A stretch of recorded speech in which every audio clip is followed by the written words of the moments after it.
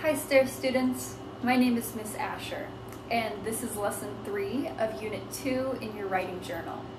So for today's activity, we are going to keep working with complete sentences, but this time, instead of editing sentences that are already written, we are going to be writing our own sentences.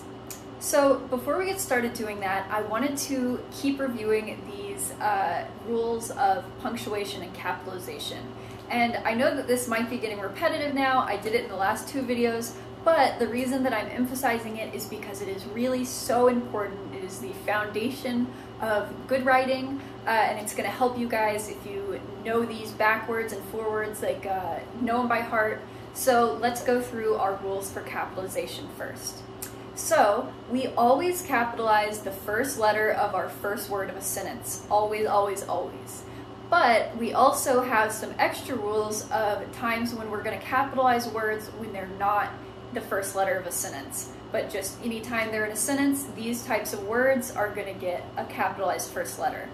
So the first type is names. We're always, always, always going to capitalize names, whether it's your name or somebody else's name or an animal's name. Anytime somebody has a name, they're going to get a capital letter.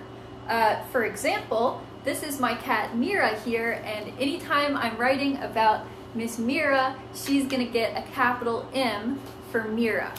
I am Miss Asher, and so you always capitalize the M in Miss and the A in Asher. You also always capitalize the first name of, or the first letter of a last name as well, and a middle name. Any name gets a capital letter at the beginning.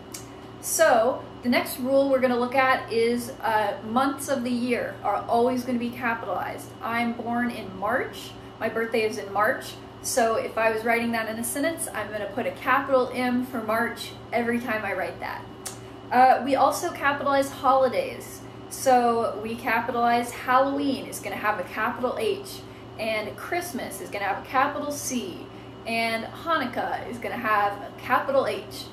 So remember that when you're writing about holidays or days of the week or also months, those all get capital letters. We are also going to capitalize places. So if you live in New Orleans, that's a capital N and a capital O for New Orleans.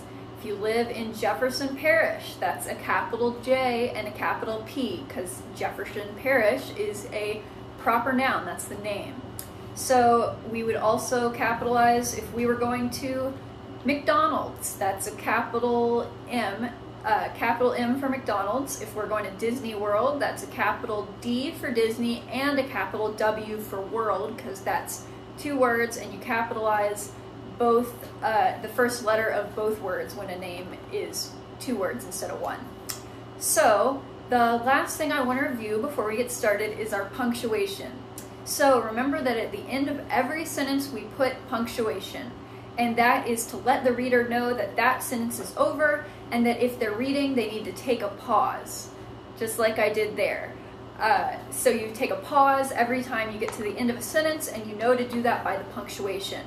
You have different types of punctuation that tell you how you're supposed to say the sentence. So for a question, do you know what type of punctuation you use at a question? A question mark. And I just made a question there to test you guys. So every time you are writing a question or you're saying a question, that has a question mark at the end. You have an exclamation point. If you are really excited, say, "It's my birthday," or "I am so mad at you." You put an exclamation point to let someone know that you are talking with some extra energy in your voice. So either something that's exciting or something that's scary or just needs some extra emphasis gets an exclamation point. And last but not least, we have our period, which is if you're not yelling something and you're not asking a question, you're probably going to use a period for everything else. So if you're just telling something, if you say, "My name is Miss Ash," period. "I am a student," period. "I like writing," period. So those are some examples of how to use punctuation. And so now, instead of editing your own sentences, or instead of editing somebody else's sentences, you are going to be writing your own. So remember all those rules that we just went over. Remember that we want to capitalize the first letter and put punctuation at the end, just like when you were editing sentences, just like you added to those. And make sure that all of your sentences are complete thoughts. So I'm going to go ahead and show you some examples of some sentences that I wrote so that you can get some more exposure to what a complete sentence looks like. So these are complete thoughts. They all have a verb, which is an action word, and a subject, which is the person that is doing the verb or that the verb is happening to. So let's look at this first one. It says, can we go to City Park? And look, you'll see I put a capital C because it's the first word of the sentence, and a question mark because if a sentence starts with can, it's probably going to be a question because that sounds like a question word. So you'll notice one more thing about this sentence. I capitalized City Park, and that's because it is a specific park. You'll remember from our last example, if it just said, can we go to the park, you wouldn't capitalize it because it's not talking about a specific place with a specific name. But because we are talking about City Park, which is a specific park with a name, we're going to capitalize both the C in city and the P in park. All right, so let's look at our next sentence. So this one says, help, I'm stuck. And you know that you're supposed to put that extra emphasis. You're supposed to sound a little scared about it because it's got this exclamation point, which means that it's a little bit more excitement in your voice, so maybe it's a little scary because you're stuck. So help, I'm stuck. And you'll notice that I also capitalized the I in am because I'm is a contraction for I am, which has I in it. And remember that when we have I, as in me, myself, and I, we always capitalize that. Even if it's in a contraction and not technically by itself, it means the same thing, that we have I, me, myself, and I, always capitalized.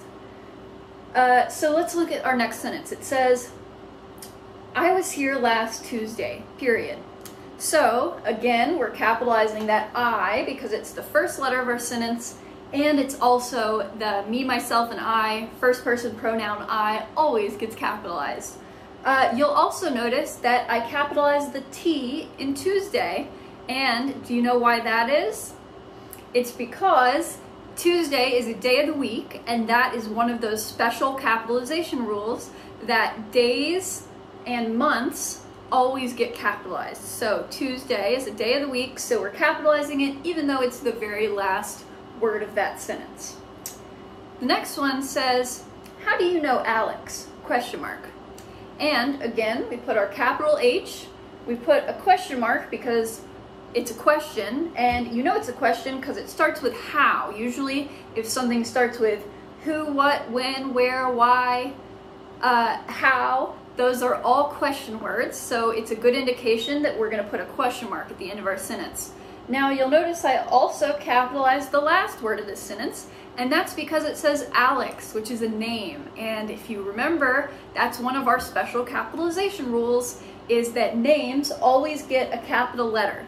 So, how do you know Alex? Question mark, with a capital A for Alex. And we've got one more sentence. This one says, we live in New Orleans.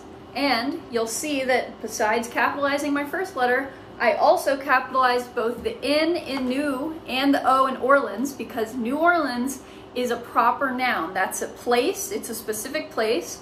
And so we capitalize both the first letter in both of those words. Same thing if we were talking about Jefferson Parish, the J and the P, Jefferson and Parish, both get capitalized because that's two separate words that are the name of a place. So again, New Orleans gets a capital N and a capital O because it is a proper noun, and we show that by capitalizing. All right, so those were my example sentences, and I hope that that was a good exercise for you to review your capitalization and punctuation rules for complete sentences, and I hope that you feel prepared to go and write your own sentences.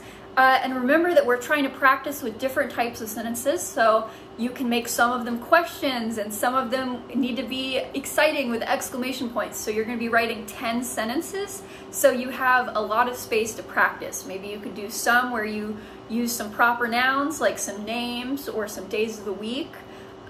So yeah, I hope that you guys get some good practice and make sure you're writing a variety of different sentences so that you are prepared for everything that comes your way when you're writing in the future.